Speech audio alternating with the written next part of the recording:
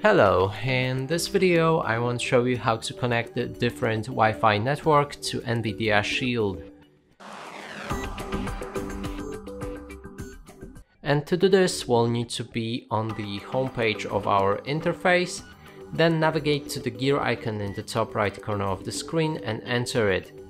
Here you should see your network and internet, and you'll see your Wi-Fi network name that you're currently connected to.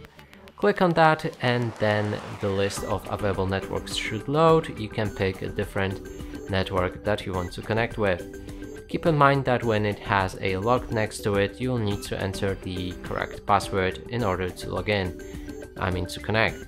And that's it for this video. Hope you like it. Please consider subscribing to our channel, leave a like and a comment below.